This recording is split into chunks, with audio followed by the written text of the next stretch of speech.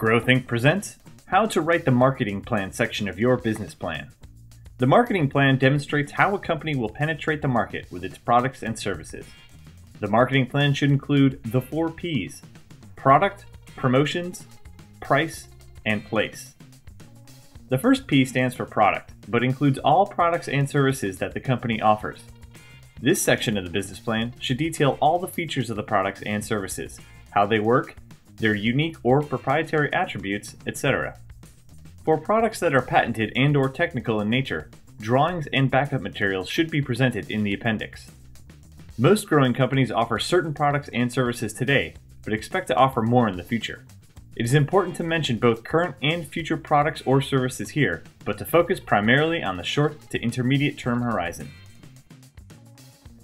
Promotions include each of the activities that induce a customer to buy the company's products or services.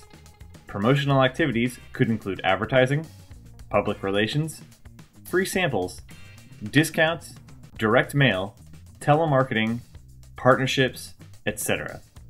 This section of the business plan discusses which promotions will be used and how they will be used.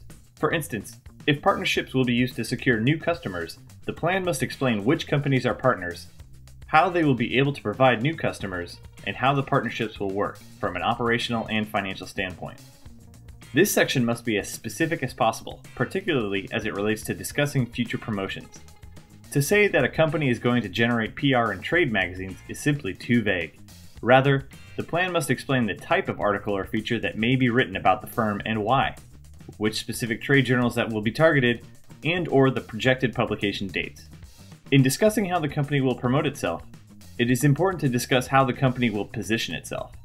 This positioning statement details the attributes that customers will assign to the company, its products and services. The choice of promotional activities must support this positioning. For example, discounts might not be consistent with a desire to be considered an upscale brand.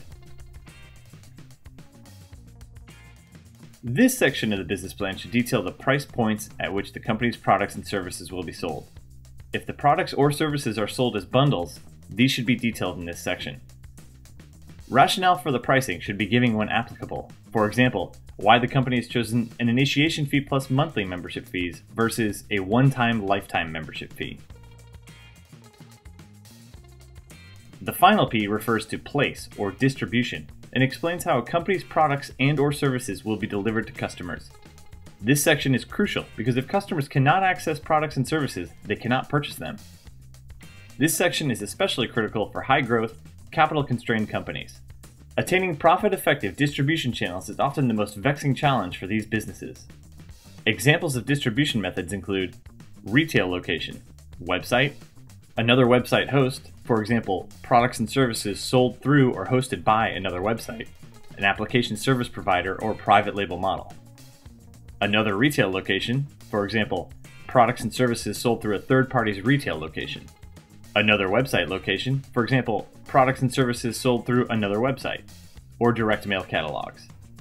Many companies have multiple distribution methods to deliver their products and services to customers, and each should be detailed here. The 4 P's mostly discuss attracting customers.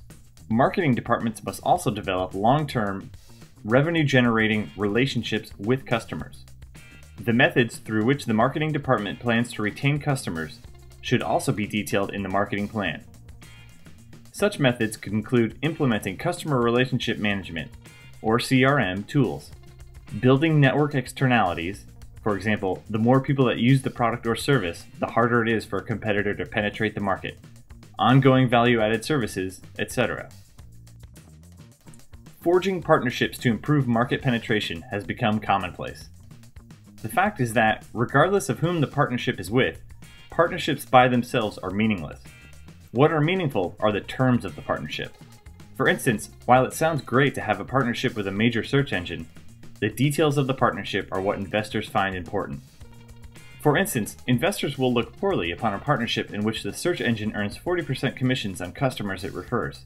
On the other hand, investors would look favorably upon a more equitable partnership. As such, if partnerships are a key part of the marketing plan, be sure to detail the specifics of the partnerships. This includes how the partnership will work, the type of customer leads expected from each partner, etc. If you follow this advice, your marketing plan will be more effective for your company's operations and more credible for prospective investors. For assistance with your marketing plan or business plan, please visit us at www.growthink.com.